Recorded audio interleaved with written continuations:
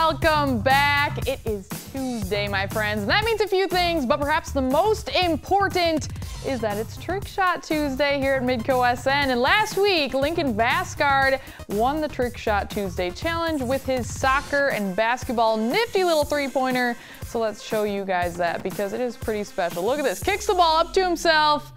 Lefty drains the three. So our challenger today is Matt Wilbur, head coach of Dakota Wesleyan men's hoops. He's been on Trick Shot Tuesday before, but hey, he is good enough to make a second appearance. So check this out. Similar spot that he shot it from last time, over by the scores table, half court, whatever. No prob, launches it, and did you see that face after he made it? Anyways, there you have it, the Trick Shot Tuesday challenge. Now this is where you come in. Head over to the Midco SN account on both Twitter and Instagram and vote for who you think had the best trick shot. The winner lives on to see another Tuesday, so go out and vote. Coming up after the break, we'll preview tonight's live men's hoops matchup, Omaha at South Dakota State. Stick around.